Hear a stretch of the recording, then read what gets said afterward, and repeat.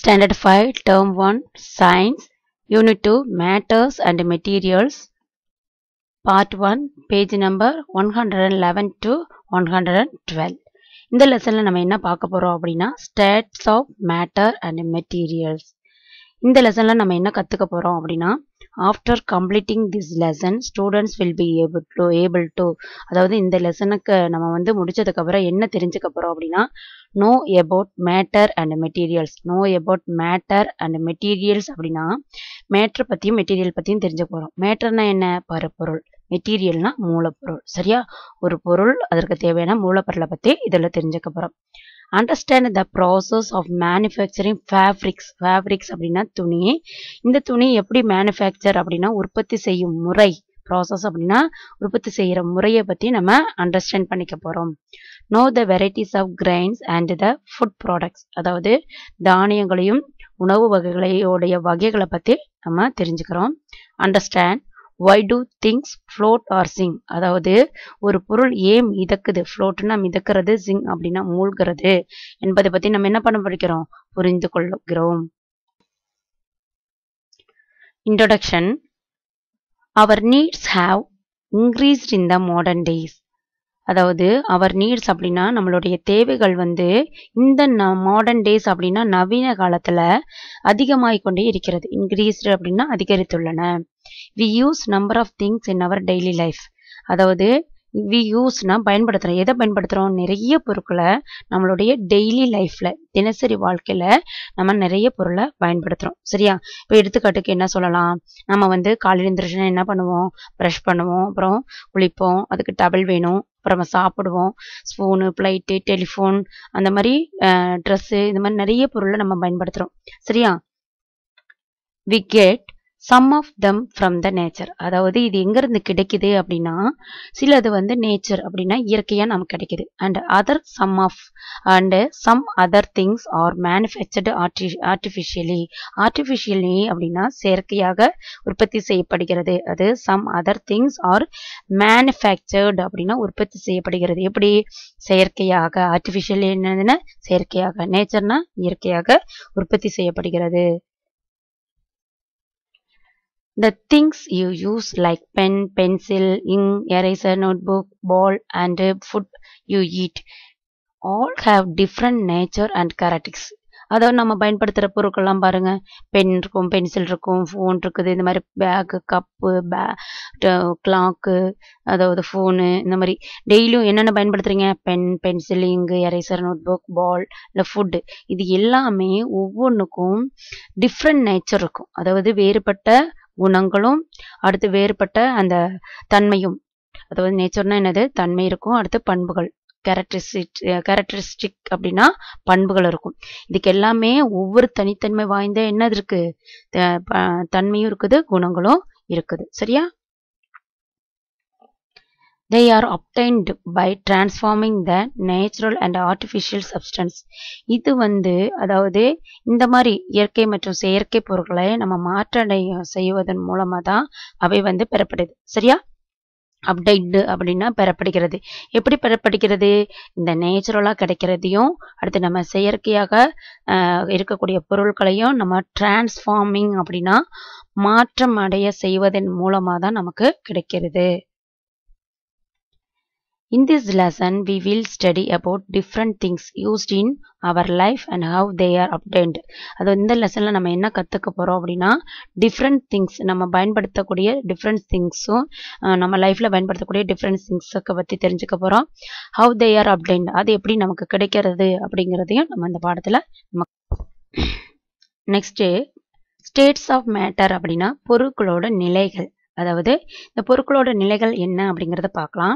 மேட்டர்னா என்னது? பொருள். சரியா?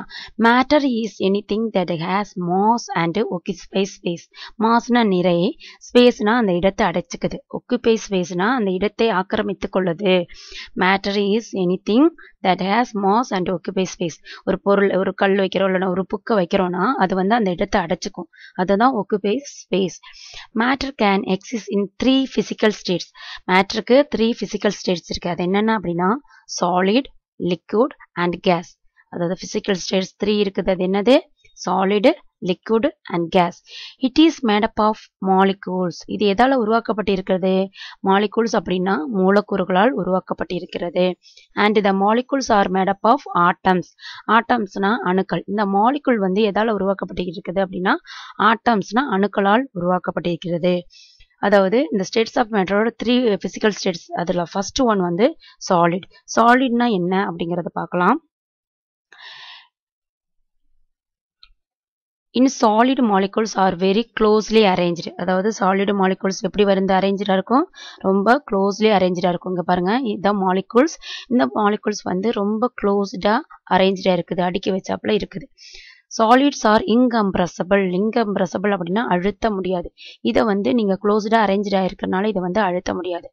they have definite shape, size and volume. வால்யூம்னா கன அளவு. இதுக்கு கண்டிப்பா என்ன இருக்குது? ஷேப் இருக்கு, சைஸ் இருக்கு and வால்யூம் இருக்குது. அதாவது சாலிட்ல வந்து மாலிகுல்ஸ் வந்து ரொம்ப க்ளோஸ்லி அரேஞ்ச்டா இருக்குது. இது வந்து incompressible அப்படின்னா அழுத்த முடியாது. இதுக்கு டெஃபினட்டா என்ன இருக்கு? ஷேப், சைஸ், வால்யூம் இருக்கு. எக்ஸாம்பிளுக்கு வந்து இங்க பாருங்க, காயின்ஸ் அடுக்கி வச்சிருக்காங்க இல்லையா? இந்த காயின்ஸை நம்மளால என்ன பண்ண முடியாது? நம்மளால அழுத்த முடியாது. இதோட மாலிகுல்ஸ் வந்து ரொம்ப க்ளோஸ்டா அரேஞ்ச் ஆயிருக்குது. இதுக்கு ஷேப், சைஸ், வால்யூம் எல்லாமே இருக்கு. நெக்ஸ்ட் பிசிக்கல் ஸ்டேட் என்ன அப்படின்னா லிக்விட். லிக்விட்னா என்ன அப்படிங்கறத பார்க்கலாம். in liquids molecules are loosely packed. அதாவது liquid molecules வந்து கொஞ்சம் லூஸ்டா பேக்ட் ஆயிருக்கும். இங்க பாருங்க, இந்த மாலிகுல்ஸ் வந்து ரொம்ப க்ளோஸ்டா அரேஞ்ச் இருக்கும். இங்க கேப்பே இருக்காது. ஆனா இங்க வந்து கொஞ்சம் கேப் விட்டு பேக்ட் ஆயிருக்கு. சரியா? in liquid molecules are loosely packed. இதான் loosely packed.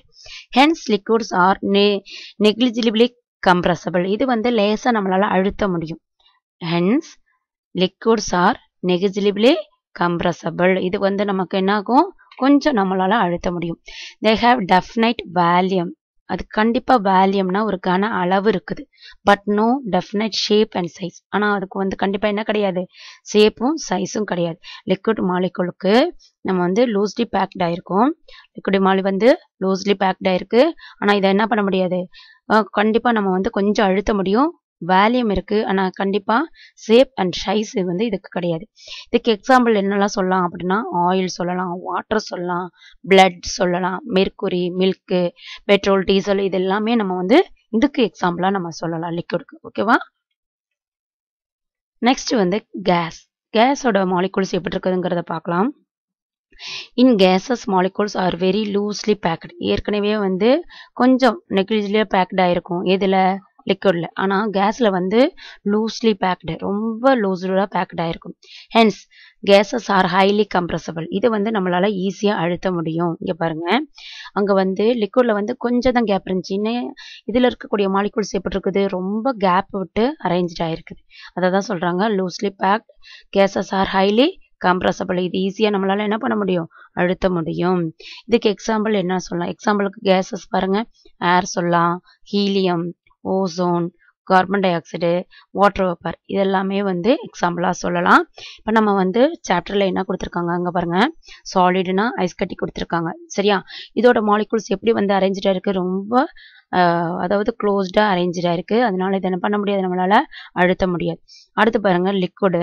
இது கொஞ்சம் அதாவது கொஞ்சம் தளர்வா வந்து அரேஞ்சா இருக்குது. அதனால நம்ம கொஞ்சம் அழுத்த முடியும். சரியா? இதுதான் லிக்விட். அடுத்தது கேஸ் பாருங்க. இந்த லிக்விட் வந்து இதுலேருந்து கேஸ் நம்ம வந்து ஆவியாகுது. இந்த கேஸுக்கு மாலிகுல்ஸ் வந்து ரொம்ப லூஸ்டா பேக்ட் ஆயிருக்கு. இப்போ நம்ம ஐஸ் கட்டி எடுத்து வைக்கிறோம். இந்த ஐஸ் கட்டி வெயிலில் வச்சா நமக்கு லிக்விட் ஆகும். இந்த லிக்விடை வந்து ரொம்ப நேரம் வெயில் இருந்துச்சுன்னா அது என்ன ஆயிரும்? கேஸால எவாப்ரேட் ஆயிரும். சரியா? அதாவது ஆவியாக மாறிடும். அப்போ நமக்கு இதுல இருந்து என்ன தெரியுது? சாலிட்ல இருந்து லிக்விட் ஆகுது, லிக்விட்ல இருந்து கேஸா மாறிடுது. நெக்ஸ்ட் வந்து இங்க பாருங்க, சாலிடு, லிக்விடு, கேஸ், ஒவ்வொன்றுக்கு எக்ஸாம்பிள் கொடுத்துருக்காங்க. சாலிடுக்கு என்ன பாருங்க, அது வந்து இடத்த என்ன பண்ணிக்கும்? ஸ்பேஸை வந்து ஒக்குபை பண்ணிக்கும், அதாவது அடைச்சிக்கும்.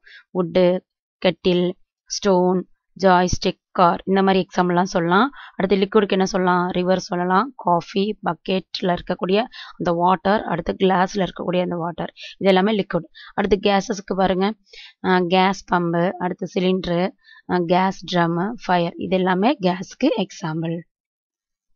நெக்ஸ்ட் ஒன் வந்து மெட்டீரியல்ஸ் அப்படின்னா மூலப்பொருள். அதாவது நம்ம ஒரு பொருளை உருவாக்கணும் இல்லை ஒரு பொருளை செய்யணும்னா அதற்கு தேவையான நிறைய மெட்டீரியல்ஸ் மூலப்பொருள் தேவை. அதை தான் இங்கே பார்க்குறோம்.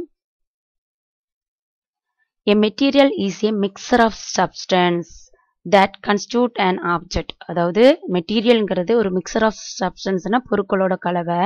இது கன்ஸ்டியூட் அண்ட் ஆப்ஜெக்ட்னா அந்த பொருளை வடிவமைப்பதற்கு தேவையான பொருட்களோட கலவைன்னு சொல்லலாம். அதாவது ஒரு பொருளை உருவாக்குவதற்கு தேவையான பொருட்களோட கலவையை தான் நம்ம என்னன்னு சொல்றோம், மெட்டீரியல்னு சொல்றோம். They can be pure or impure. அதாவது இது வந்து தூய்மையான பொருளாக இருக்கலாம் அல்லது தூய்மையற்றதாக இருக்கலாம். நேச்சுரல் ஆர் மேன்மேட், இயற்கையானதாக இருக்கலாம் அல்லது மனிதனால் உருவாக்கப்பட்டதாக இருக்கலாம். Materials are needed to get the things needed for our daily life. அதாவது materials are needed to get the things. அதாவது மெட்டீரியல் நம்ம பயன்படுத்துகிற பொருட்கள், நம்ம தினந்தோறும் பயன்படுத்துகிற பொருட்களுக்கு மெட்டீரியல்ஸ் தேவை. சரியா?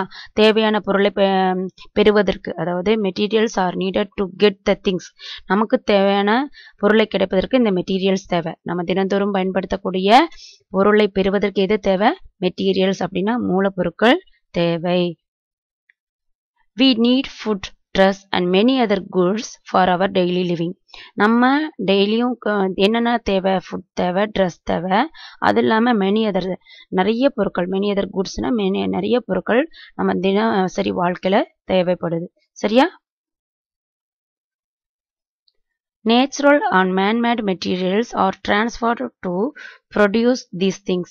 அதாவது natural and man-made materials R transferred, அதாவது இயற்கையானது அல்லது மனிதனால் உருவாக்கப்பட்ட மெட்டீரியலை